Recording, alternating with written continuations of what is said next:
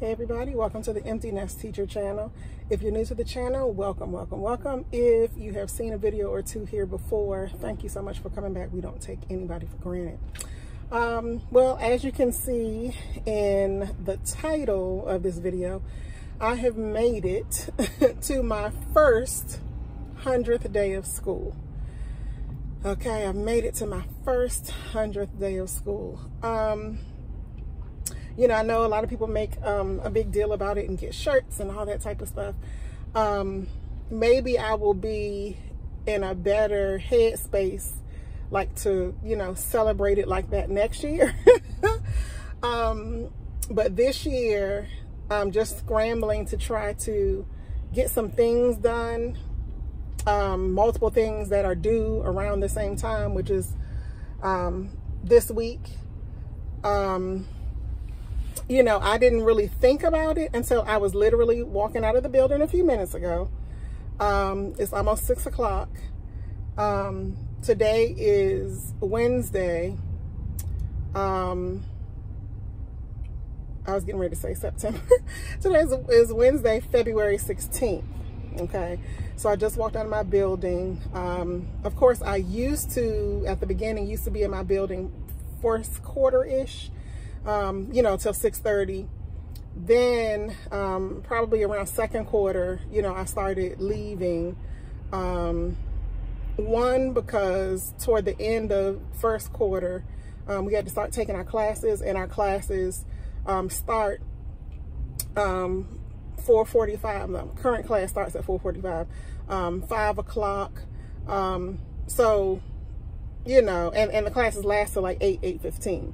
So I ended up getting in the habit of leaving when, you know, I'm supposed to, you know, after the kids, the car riders, you know, are safely tucked away in their vehicles, to go home. So that way, when I start the class, I can be, you know, at home as opposed to at school, because we have to leave school at 6:30 if we do stay. So, you know, I still have another hour and a half, hour, 45 minutes of class, and I don't want to, that deep into the class, I don't want to be in my car. So I like to look at the slides, you know, that they're teaching from and all that type of stuff. And, you know, if I need to take notes or whatever, be able to do that. And I can't do that from the car. That's that. So today I ended up staying later because I had to get my spelling board up. The deadline was today. So I had printed things out earlier today we had indoor recess today. So during the breaks and recess, I was laminating and cutting things out. And then after school, I stayed late so that I could put the magnetic tape on it, on the pieces that I need to put on the board for the spelling wall, and then some of the washi tape. I just used some regular black washi tape. So this is the first time that I've used washi tape. Now my sister is like an addict when it comes to, because she's into planners, and she also you know, creates and sells planners. So, you know, for her, like, you know, she is in love with washi tape. Like, she has all kinds of washi tape and everything like that. So for a few years now, I've been familiar with it just from that standpoint. I know what it is because, you know, she uses it a lot. But this is literally my first time using it. So I just use regular black washi tape to separate the board that I was using into 4 spaces, so that I can put the spelling board up, spelling wall up. So we have prefixes and suffixes, re, less, and nest. So I had to separate it into 4 areas, and then our spelling words for this cycle, put those under there as examples. And then I added some extra words as examples to those prefixes and suffixes. So, you know, that's why I ended up being late today. But getting back to it being the 100th day of school during my first year, like I said, I can't really get into the type thing, because I'm so inundated with the things that I need to do. Now, thankfully, thank God that like the way my mind is set up, I can kind of, in the face of this overwhelming situation, not always feel overwhelmed. So I'm grateful for that. There are a lot of moving pieces right now in terms of what I need to do.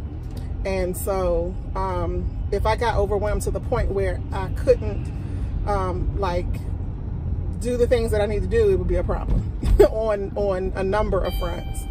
So that's that. So my thing is, if I can get through this first year, which I know I can, I'm past the halfway mark, because we're into third quarter. So I'm past the halfway mark, and so that's good. And I feel okay about where I am so far. I'm not like super pleased with everything that I have done or whatever, but I feel like that's okay right now. I'm okay with it right now, just because trying to get in the flow, and find my flow for different things, and come up with my policies and procedures, and policies and procedures, when I say that, meaning things for me to do, not so much policies and procedures for the classroom, for the students, but different strategies, I guess is a better word, in terms of how I want to execute different things. Just trying to get in the flow and see what works best. So I feel like hopefully by the end of this year, I will be able to, I take notes as I go, so that way I won't forget things. I definitely use my planner. If you look back at one of the earlier videos, I got a happy planner. At first I started out with like a regular planner. And then I decided, okay, it's my first year. It's my first year as a teacher. So go ahead, and I've seen everybody talking about happy planner, happy planner, happy planner. So I looked at other planners as well, but I kind of circled back to the happy planner. And so, it's funny because at the beginning of the year, I didn't even start out using it. The first, I would say 9 weeks, I didn't even use the planner, just because it was just like so much. I didn't really have the time to set it up to use it. And that was the thing. I had to figure out how to set it up, and I just didn't have the time. Like, I'm so just tired, like exhausted and all that. I just never had the time to sit down and say, okay, this is how I'm going to use my planner. So finally I was able to do that, and I was so glad that I was able to do that, because it's really working for me now. I've always, liked planners or writing things in. I didn't always use a planner, but like just getting the practice of like writing things down in terms of a to-do list and stuff like that.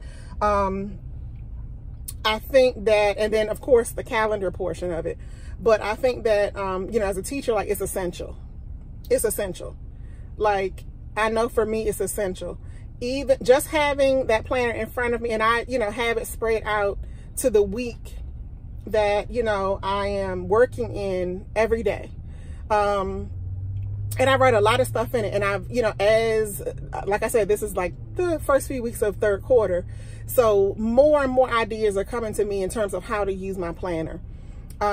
Even if it's just writing down. Recently, I think about 2 weeks ago, write down the students that are absent. That way I don't have to, for each day on the planner off to the side. That way I don't have to go in the system and see when people were absent. Something that simple is just like, it's so helpful. When I have to go back and track different things, or whatever. So that's something that came up within the last 2 weeks. and it's really been helping me. You know, when somebody asks, oh, when was that person out, or when was this person out, or whatever. Another thing I keep in my planner is the note, like the doctor's notes, or excuse notes or whatever like that the students bring in. I keep those in there so that way they're with me. Again, you know, things come up in terms of people's attendance and stuff like that. And so one of the things that I need to get caught up on is the communication log that, you know, is required for the school. So I want to do that within I would say by next week. I'll probably work on that by next, have that done hopefully by the end of next week. Next week is going to be a good week. So Monday we are off. Tuesday we have parent-teacher conferences, so we have an early dismissal. And Wednesday will be my only full day at work. And then Thursday and Friday I will be off because I'm traveling to go support Malia at her conference track meet, conference championships. So looking forward to that trip. Their goddad is coming with us, and so, you know, I know Malia will be happy to see him, as he will be extremely happy to see her. So he will be at the meet with us, and so I know Malia, like I said, will be excited just knowing that he's there, you know, with us. I went to her last conference track meet, and that's why she was a freshman. So that was her first year of school. Her second year of school, she sat out. It was just like a lot of COVID going on, and a number of her teammates had COVID, and she was in quarantine like I think it was like 3 times. She had to be in quarantine because even her roommate you know, had gotten COVID or whatever. And then, you know, just in general, everybody doesn't take things seriously the way, you know, you might. And so, you know, she ended up sitting out due to, you know, that. And so, thankfully she has, you know, an extra year, which is really not extra, but she has an additional year of eligibility to compete for NCAA. So that's what, you know, she'll be doing. So she's a junior this year, so next year she'll be graduating. And so we'll see, you know, what happens. She, you know, if the coach wants to keep her or whatever for an extra year, you know, that may happen. But, you know, we'll see what happens. But anyway, that is that. So I am one of my team teachers. We were laughing in the hallway today because, you know, I told her, I said, oh my gosh, I just realized, like, I've been going so much. I didn't even look at next week, didn't even pay attention to next week until somebody said something about the 21st and how we'd be off. And then I knew we had parent-teacher conferences and an early dismissal on the 22nd. And then, you know, I knew because I had been planning for the trip, I had to get the hotel and stuff like that. But I didn't put like all the pieces together, like all this was happening in the same week. So we were laughing in the hallway because I said, oh my gosh, like that will get me through the rest of this week, knowing like I have a short week next week will get me through the week, just one full day. So technically I have like a day and a half. Tuesday, the kids get out early, and then Wednesday is the full day, and then Wednesday is like small groups. So that's all I have. I do have, what do you call it? Substitute plans, sub plans. So I do have those in place, but I think I want to add some things to it. So I'll probably do that. But I'll be taking my computer and everything with me because I'm sure I'll be doing some work while I'm gone, depending on how much time we have like in the hotel compared to, you know, the time that we have to be at the meet. Of course, those meets can be kind of long, But we'll have to see like when Malia runs to determine like what time we'll show up at the facility.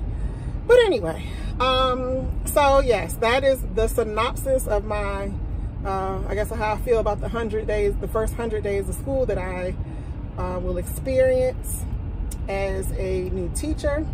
Like I said, hopefully next year I'll be able to celebrate it a little more, you know, maybe get a shirt, maybe do a little something for the kids, for the students, I don't know, but we shall see. So that will be the end of this video.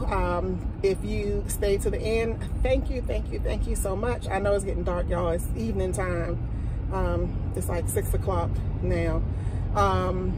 So I'm gonna have to go ahead. I mean, yeah, technically I could have turned on the light here, but anyway, thank you so much for watching the video. If you like the video, hit the like button. If you would like to share this video, maybe you know some first-year teachers, please go ahead and do so. Also, go ahead and subscribe to the channel so you can see the other videos that I put out about my teaching journey. You can also hit the notification bell, so every time I upload a new video, you will be amongst the first to know. So you guys have an amazing week. The rest of your week, we have Thursday and Friday to go. I do tomorrow have I have my middle of the year conference, so that will be a conversation after tomorrow. All right, tomorrow morning I have my middle of the year conference, so I will check back in with you tomorrow and tell you all about it. I'll see you in the next video. Bye bye.